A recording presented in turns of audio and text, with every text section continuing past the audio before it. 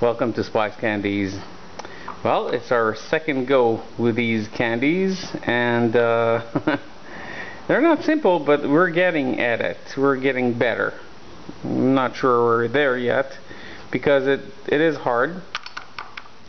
They're hard, not as sticky. Yeah, they're sticking to my fingers, but not to each other. That's the whole point. And my hands are a little bit moist because it's really humid here. So it's getting better. The taste is getting better as well, but still not as intense or strong as I like it. But let's get started. I'll show you what I did. Okay, so this jam is extremely sticky, as you can see. If you put it in the oven, as I said, for 6 hours, it gets rock hard. But I think that's the most we're going to get from my dehydrator. Let's get to it.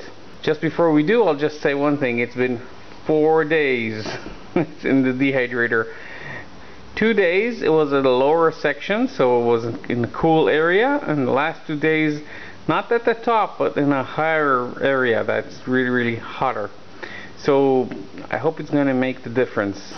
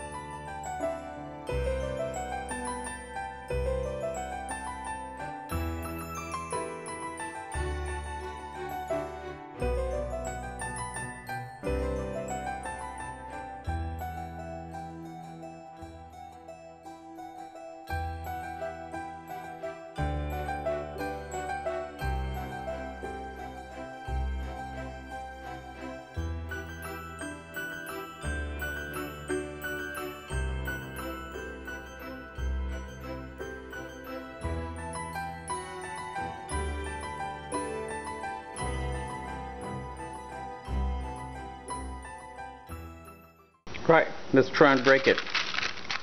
Well, first of all, it's still hot, and yet it flexes. I wanted to say it gets off the pad, but off the parchment paper, but nope, I don't think we got it there. Let me try a piece. We'll give it a shot. It's a nice sour candy. You can barely feel the cherry. Back to the drawing line, but I think I'll keep these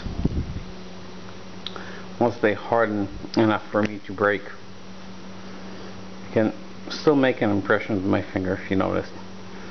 I'll let it cool off a bit more. Alright, let's give it a shot. Okay.